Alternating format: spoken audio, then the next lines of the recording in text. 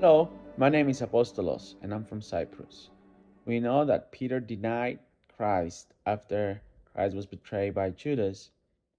How do we build the confidence to accept Christ when it's not the popular thing to do? Well, this is a great question, and whether it's in Cyprus today or anywhere we live today or at any time in the history of the world, it has probably often not been the popular thing to do to follow Jesus Christ. So how do we build the confidence to accept Christ? And I think that happens in the little things that we do day to day in our lives. It's by praying.